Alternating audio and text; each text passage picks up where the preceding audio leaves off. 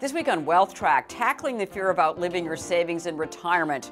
Morningstar's Christine Benz and Wells Fargo's Fredrik Axsater provide perspective and solutions. Next on Consuelo Mack, Wealth Track.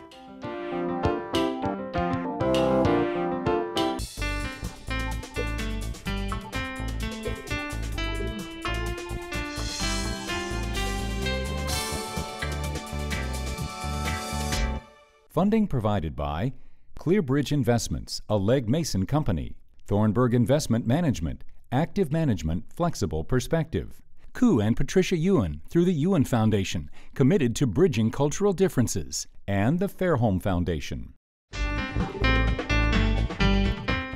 Hello and welcome to this edition of Wealth Track. I'm Consuelo Mack. How concerned are you about having enough money in retirement? How about actually running out of money? In a Wells Fargo annual retirement survey of 21 to 72-year-olds, 7 in 10 workers said they were concerned about running out of money. 69% don't know what they would do if they did run out. 38% of workers say it would be a financial hardship to live past the age of 85, yet 42% expect they could do so. Among the generations, Gen Xers, those born between 1961 and 1981, exhibited high stress. With at least a decade left in their careers, 55% describe themselves as struggling or suffering in their financial lives. And less than half say they are saving enough for retirement. What about the much younger millennials, roughly defined as those born between 1981 and 1996? 60% say they are struggling or suffering financially, although they have much more time to make up the difference. A common theme among all these generations, 92% feel more secure about retirement if they have access to a 401k, and across all generations they feel considerably more secure, have less stress, and more savings if they have a clear financial plan, what Wells Fargo refers to as a planning mindset. No matter what the age, the greatest fear is running out of money, especially if they live longer than expected. We have 2 retirement experts with us to provide some perspective and solutions to these concerns. Christine Benz is the Director of Personal Finance at Morningstar and has been a Wealth Track guest since the beginning. During her 25-year career at Morningstar, she has helped millions of investors through her columns and books to tackle some of the biggest challenges that can make or break a financial plan. Fredrik Axsater is Executive Vice President and Head of Strategic Business Segments for Wells Fargo Asset Management. His responsibilities include defined contribution and ESG, environmental, social, and governance investing. He has devoted much of his career working with companies to improve their employees' financial plans and financial health by increasing the participation and outcomes in 401k plans. How justified is the widespread fear of running out of money after the age of 85? That's where we started our discussion. It is a realistic fear, and as you're saying, about 70% of people are saying that this is our greatest fear of running out of money in retirement from a financial standpoint. And 38% say that if they live past 85, it would represent financial hardship. Right. So that's really those what-if scenarios that I was referring to that are so important for us to try to address. Christine, you're advising actually individual clients. So, I mean, is living beyond 85 a very real concern, and should it be? Well, it absolutely should be. Longevity has stalled a little bit in the U.S. in terms of increases in longevity, but if you're part of a married couple, there are roughly 1 in 3 odds that one of you will live to age 95. So if you're embarking on retirement at sort of the traditional 65 years old, that's a 30-year time horizon that you need to plan for, and you need your portfolio to remain sustainable over that time horizon. So let's talk about some of the solutions to this. So let's say that you're lucky enough and also have planned well enough that you're okay until 85. So what do you do, Fredrik, if you live beyond 85? Well, one of the things that are coming up in this research is longevity insurance. Right. And so we're talking about the key risks that we face in retirement from a financial standpoint. You can think of there's sequencing risk, there's market risk, there's inflation risk. Longevity risk is the most important risk. So if you can buy insurance, so that you get a monthly paycheck if you live past 85, well, we are addressing the most important issue. And Christine, so what are you recommending for as far as longevity insurance, for instance? What are the solutions that you're recommending to your Morningstar readers and audience? Well, it's not a terribly liquid market yet. I think financial planners and advisors have a lot of interest in this area, and we are starting to see new products come online. The good news is that because, say, you buy a typical longevity insurance product, it doesn't start paying out until later in your life, so it's pretty affordable. That's the nice thing about these. So should you do it early, in other words, sir? 65, I think, right. Or when you are ready to be serious about embarking on retirement, I think is a reasonable time to look at a product like this. And of course, you want to evaluate the insurer's wherewithal, because you might have another 20 years before you begin receiving income from the product. So you want to make sure the insurer is viable. And how much is enough? What do you pay, or how much do you pay for what kind of coverage? Yeah, so in our research, we find that if you put away about 1/7 of your savings at 65, which I think is a great age that Christine mentions, then you should expect when you reach 85 to get roughly a 30% yield on that money. And that's even today with interest rates still pretty low, rates and so forth. So it to your point, it becomes very price competitive, very attractive, just because the first payment is later on. It's really as a more of a, it's insurance. It's right. Insurance against something that hopefully is a very good thing. Right. Us living longer. The objections to that people have from an investment point of view is, well, what if I don't live beyond 85 and then I'm going to lose that investment, or it's money that I could be investing now for the next 15 years or 20 years. How do you overcome that objection? Academic research certainly points to there being sort of a visceral negative reaction to permanently parting with money and maybe never getting a use from it. I guess the counter argument is we all pay homeowners insurance and don't necessarily need it, hope we'll never need it. Right. And I think it's helpful to adopt a similar mindset in relation to protecting against longevity. What are some other solutions, Christine, to if you are lucky enough to reach 85 and live beyond 85? Well, one of the obvious ones is if you are taking Social Security, if you can delay your benefit even a couple of years or all the way up until age 70, you can enlarge your benefit quite significantly. So that is a great thing to consider, because that's a lifetime benefit, of course, and it's also valuable for spouses where maybe you have one younger spouse, one older spouse. If the higher earning spouse can maximize his or her benefit by delaying a little bit, that can be really powerful in terms of hedging against longevity. Another idea is just to make sure that the portfolio, the investment portfolio, has adequate growth potential. Because if you're hunkered down in too safe securities, cash and bonds, you have a realistic shot of not out-earning inflation, let alone growing that portfolio. So even retirees need healthy equity exposure. Right, and that's something that, right, instead of getting too conservative, I'm sure that's a real danger. Absolutely. Retirement is fraught with all sorts of uncertainties. And one of the uncertainties, Fredrik, that I know that you're concerned about is that, when you think you're going to retire and what you're planning to retire, when you're planning to retire, is not necessarily what's going to happen. Yeah, today, on average, people retire around the age 63. But what's interesting, and this comes up so clearly in our research, is that when we ask retirees, they said that they're actually 8 times more frequently that they ended up retiring earlier than they expected versus later than they expected. So I think it's just stuff happens to us, and we end up retiring a bit earlier. And we need to have a robust enough system to help us prepare for those events. And so that's interesting. So you found that as well. And this is, when you said stuff happens, it's not because they say, oh, I want to retire earlier. Right. It's because they lose their job or there's a health issue or whatever. So what's the solution to that, Christine, for planning for that? How do you plan for that? I think you have to plan for some flexibility around that retirement age. Give yourself a little bit of wiggle room so that working until you're 68 or 70 is not your only fallback plan.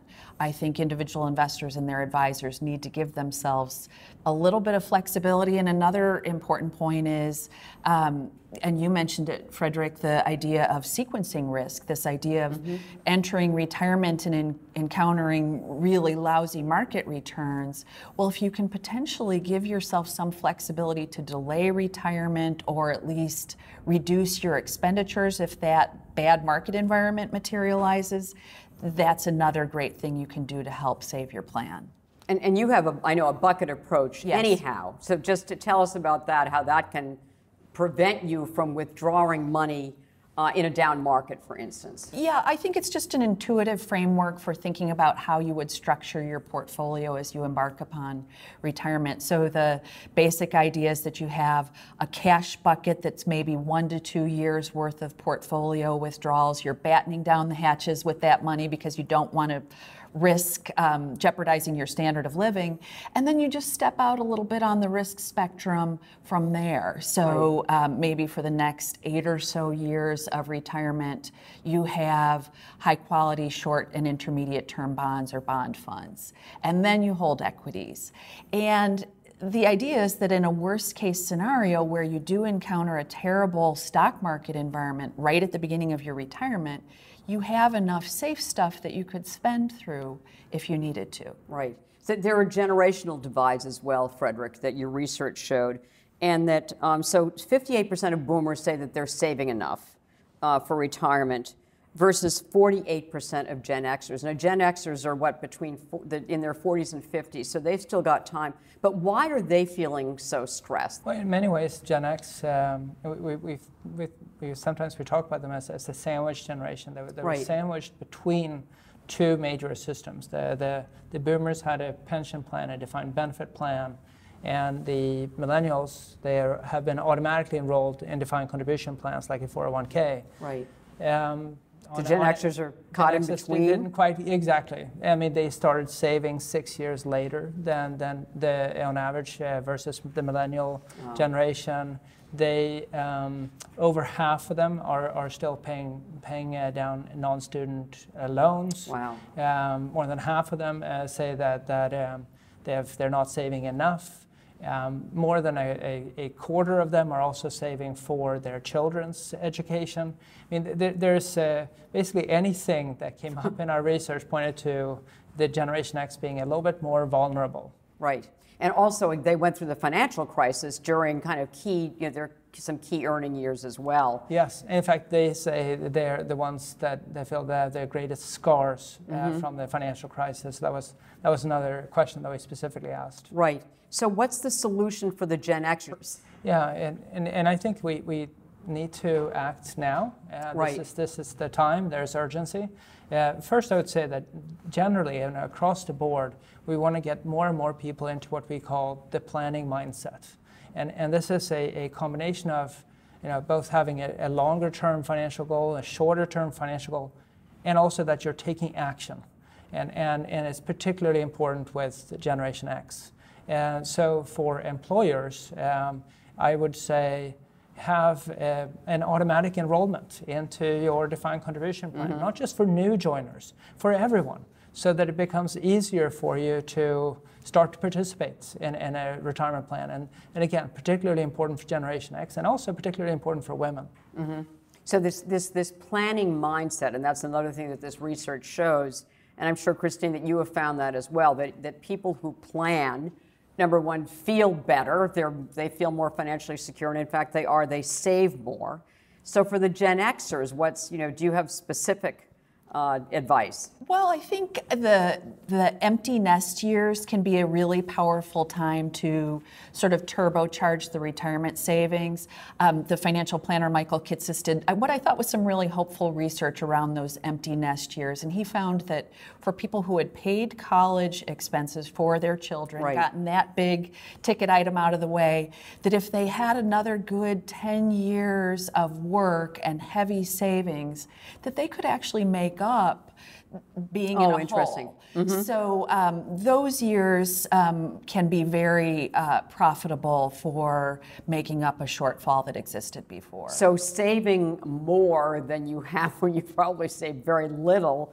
That's the secret. I mean, if you've got a 10-year period or whatever, that can make a huge difference. Right, and post age 50, you're also eligible to make some of those catch-up contributions, and those can start to give you more critical mass. Too. Right, in your 401k, in your IRAs. And a health savings account as well, post age 55. Gotcha. So, Fredrik, millennials, of course, I look at millennials and say, you all are so young, but they're stressed out too. I mean, I was just surprised that 60% describe themselves as struggling or suffering in their financial lives. So how worried should they be? In many ways, the millennial generation are a little bit better off, especially versus Generation X, and they've been automatically enrolled in plans. But as you've mentioned both, that we have a real shortfall where 40% of working Americans don't have access to a retirement plan. Right. So when we're asking them, they rightfully feel that like they are in trouble or in a vulnerable state. So I think we need to make it easier for people to get into the planning mindset across different generations. And for millennials, I think it's about automatically enrolling them in workplace savings plan, making sure that across the board everyone has access. So for those 40% that are not offered an employer-based savings plan, what do they do? What you can do is you can establish an IRA. You can save post-tax on your own. But again, these are this more cumbersome. It's so easy with a defined contribution plan. It happens automatically from your paycheck, and we need to nudge people to introduce more simplicity in helping them have the retirement they want to have and deserve. Yeah, any of those nudges I think can be so powerful. So auto-enrollment, re-auto-enrollment. If someone doesn't take you up on it, auto-enroll them the next season. And then also I think a huge advance, and maybe one of the reasons why the millennials are in somewhat better shape, is just the uptake of target date funds as a great all-in-one solution for people who have no idea what they're doing. You've got a lot of people out there on the road who have not taken any classes in driving, essentially. And so the target date products, while not perfect, I think really nicely solve for the fact that people come into 401k plans not necessarily knowing where to start. I do think that the decumulation stage is the spot that really needs some work I agree. In the system. That's the thing that's not working for participants. And I know that now. worries you a great deal. It does. What worries you about the decumulation phase, and also, again, what can individuals do to make it work more effectively for them? Yeah, I think the potential uptake of some sort of longevity feature to 401k plans would be a great advance. People look at their 401k balances as sort of an abstraction. So say they have $1 million, and my thought is, well, I hope you like living on $40,000 a year, because that's a sustainable withdrawal rate from $1 million portfolio initially. So people need help in terms of understanding what is a reasonable withdrawal rate, what's a reasonable structure for my portfolio in retirement. As much as I love all-in-one funds for accumulators, target date funds, my view is that many of the retirement income funds on the market really aren't ready for prime time in terms of being all-in-one solutions for retired investors. So I'd like to see more work done there in the asset management space. In the meantime, I think investors can just maybe think about sort of this bucket strategy in terms of structuring their portfolios, maintain discrete cash, bond, and stock components, and use that to help inform where they go for cash on an ongoing basis. And we're in an unusual period right now in that we've had a 9-year bull market. So people who are looking at their retirement accounts are saying, gee, I've done really well and the stock market's been really good to me. Is that, now at some point the market will correct substantially, it always does. How do what's your advice in that situation as far as our expectations? Are our expectations too optimistic at this point after a 9-year bull market? I think they are. And we're also seeing this kind of year over year in our survey that there's, for example, we're asking the question, are you saving enough for retirement? Right. And that over the last couple of years is more and more people are saying yes, but we don't really see the evidence of people saving more. So I think it's people are becoming more and more optimistic. And I think that the ongoing communication and also people are looking for rules of thumb, and some guidance of, what is the normal return? What is the normal drawdown rate that you mentioned, Christine? I mean, we can provide that to investors. Over optimism on the part of potential retirees? I think so. Christine? That's a concern because I talk to a lot of people who are in their 50s and thinking about retirement. So I do think that over the next decade, my personal view is that market returns are likely to be pretty muted. Right. So if you have maybe some sort of a weak equity market at the outset of your retirement, that can deal a catastrophic blow to your plan if you're overspending from the plan during those years. Right. So I think there are real risks to people who are retiring young and who aren't realistic about the potential of maybe the market not being so helpful over the next decade.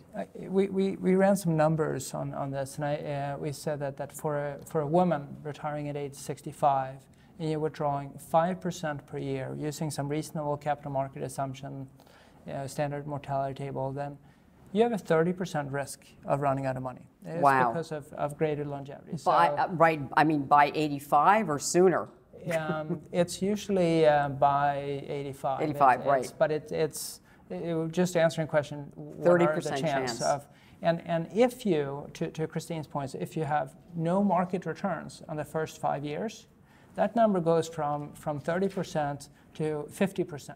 So, having market returns early in retirement back to sequencing is really important. Right. So if you don't have them, you've got to plan for that. Right. And also recognize the research that we have about sustainable withdrawal rates from portfolios. People who are embarking on retirement at age 50 might take the 4% guideline, which they may have heard as a sustainable withdrawal rate. Well, it's important that they understand the assumptions that underpin that 4% guideline.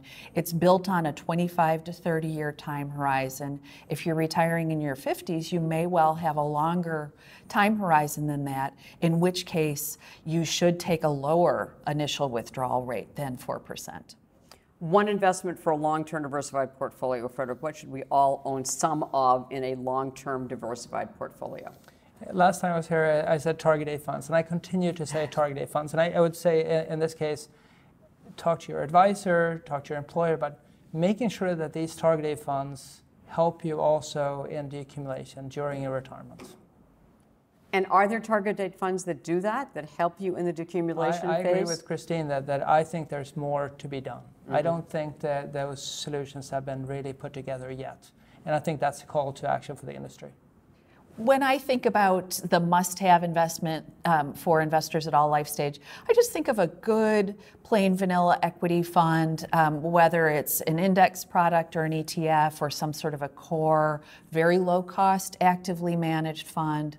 I think that is something that should follow someone throughout their lives, even into retirement, because they do need the growth potential that comes along with equity exposure. So a core equity fund, low cost, would it be global, or is domestic enough, or? I think a globally diversified portfolio makes a lot of sense. And the neat thing is that you can buy hedged products that get the foreign currency fluctuations out of the mix, and costs are really coming down on those products. So I like the idea of a globally diversified equity portfolio. All right, to follow you wherever you go, through whatever stage of life. Christine Benz, thank you so much for coming in from Chicago, from Morningstar. And Fredrik Axsater, so great to see you from Wells Fargo Asset Management. Thank you very much.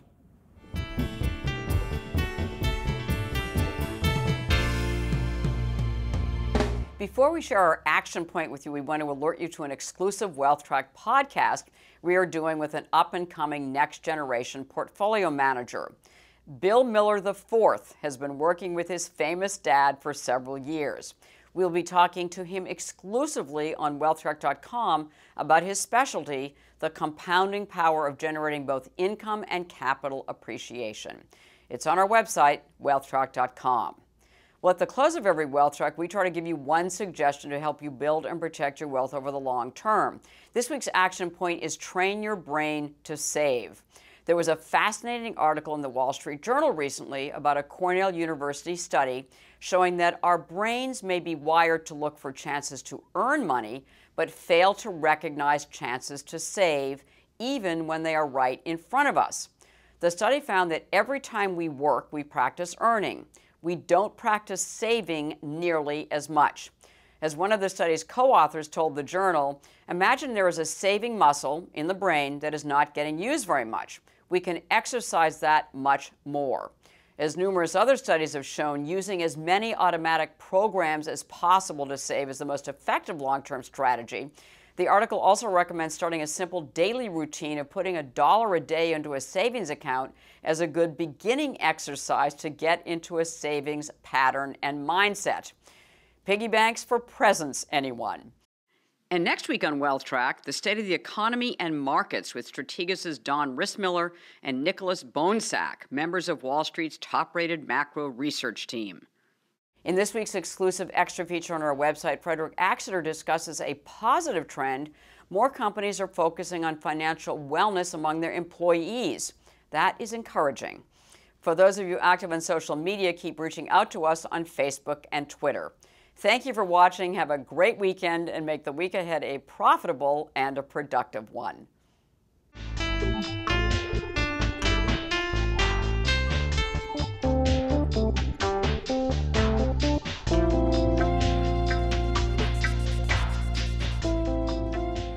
Funding provided by Clearbridge Investments, a Legg Mason company, Thornburg Investment Management, active management, flexible perspective. Koo and Patricia Ewan through the Ewan Foundation, committed to bridging cultural differences, and the Fairholme Foundation.